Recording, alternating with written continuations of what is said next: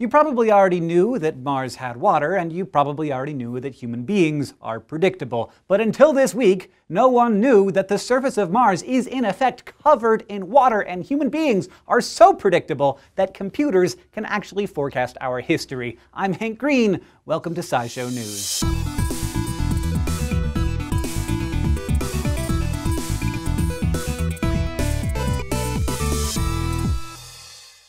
The Curiosity rover has been beating us over the head with its findings for the last couple of months, and as such, it's released another chunk of very interesting data in this Thursday's issue of the journal Science. The results are from the first scoop of Martian soil Curiosity ever analyzed. In October 2012, it took a spoonful from a pile of dirt and dust named Rock Nest, heated it up in an oxygen-free chamber, and measured what gases it gave off using a gas chromatograph, mass spectrometer, and tunable laser spectrometer, which I talked about last week. And it turns out the soil has lots of water, 2% by weight, which is really high. Now, we knew that there was water on Mars, there's ice caps on the poles and a little water vapor in its atmosphere, but the fact that the surface is covered in even small amounts of water is pretty exciting. As the study's lead author, Dr. LAURIE LESHIN, said to the press, and I quote, "We now know there should be abundant, easily accessible water on Mars. When we send people, they could scoop up the soil anywhere on the surface, heat it just a bit, and obtain water." And if you're thinking that one sample can't be used as proof that there's water all over the place, keep listening. Because Curiosity also found compounds in its Rock Nest sample that NASA thinks came from faraway mountainous areas.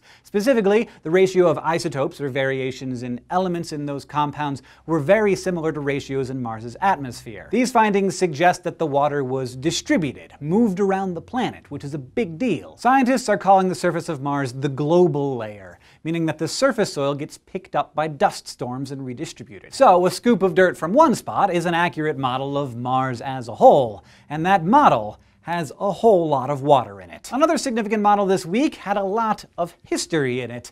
A group of anthropologists and mathematicians joined forces to create a computer model that accurately predicted where and when complex societies like empires and states developed. They published their results in the Proceedings of the National Academy of Sciences on Monday. The model was based on a map of Africa, Europe, and Asia around the year 1500 BCE, with a bunch of geographical and ecological factors put in, including what groups lived where. The researchers also plugged in where and when certain innovations took place that had to do with warfare, like the invention of chariots and the domestication of horses. Their hypothesis was that warfare encouraged the evolution of complex societies because the groups that worked together were the ones that survived wars. So they put those factors to the test, running the model for 3,000 years forward to the year 1500, and the computer model predicted with 65% accuracy when and where large-scale societies arose. According to the scientists, this suggests that warfare is the driving force behind the evolution of large, complex societies, and also that, to computers at least, warfare itself